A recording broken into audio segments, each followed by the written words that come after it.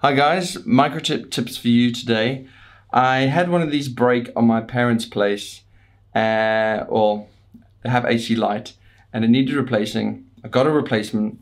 I asked them to reset it into caps mode, so it becomes like a slave to the caps manager. This is the brilliant thing about Mikrotik. You don't have to go through this faff with Ubiquiti adopting or anything like this. You set up the caps manager, you put these sort of things into caps mode, and then your network is like really well managed and scalable and big and all the rest of it. Anyway, the AC light was not working at my parents' place. It was really, I told them to put it exactly how it was, but it just wasn't working unless Ether 1 was plugged into Ether 2. The devices connected on the other ports, on the other ports would work, but wireless was not working. So, what was going wrong here? So initially I thought the only way I could get to a device which didn't seem to be coming online with an IP was with Winbox, connecting to the MAC address. But how do you get Winbox working from here in Singapore over to the UK?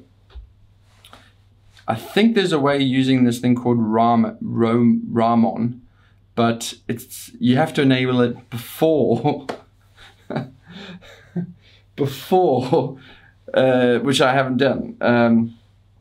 So the answer is using mac-telnet, a new feature I found out. So let me just show you here. I'm connecting to my parents' caps manager gateway device, and if in IP neighbor here you can see all the other two devices spread all around the house to do the whole coverage. So what was happening was the new one to replace Workshop 2 was not getting an IP address. How do you connect to it without Winbox? Easily with this /tool mac-telnet. Boom, and I'm in. So now I'm in the Workshop 2. So I fixed it by manually adjusting the configuration here. And you might be thinking, well, why did this problem occur in the first place? Well, there is this, what do you call it, default configuration, but it's generated, and I couldn't really see a problem, what was going, I couldn't really see why, I couldn't really debug it for this particular, especially since it was remote. This is what it was looking, you can see that Ether 1 wasn't on the bridge.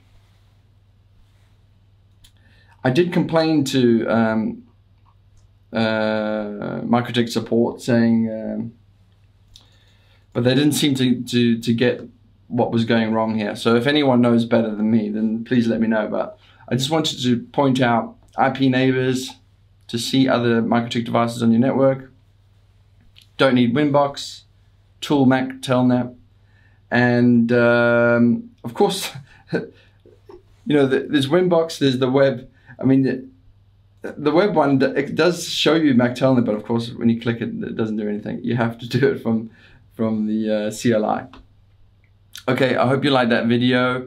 Another news, I'm going to Japan tonight, to Tokyo for 2 weeks, and then leaving from Osaka. So if any of you Japan files could give me some tips, I'd be grateful. See ya, I hope you enjoyed it. Bye.